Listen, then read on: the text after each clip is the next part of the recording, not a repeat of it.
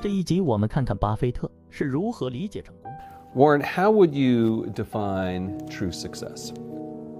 Well, I've said many times that if you get to be 65 or 70 and later, and the people that you want to have love you actually do love you, you're a success. I've never seen anybody that reaches that age. I mean, I'm not talking about somebody that's in extreme poverty or pain or something, but I've never seen anybody that, if they have a lot of people that love them, that is other than happy. And I've seen some very, very wealthy people that they give testimonial dinners to and name schools after and everything.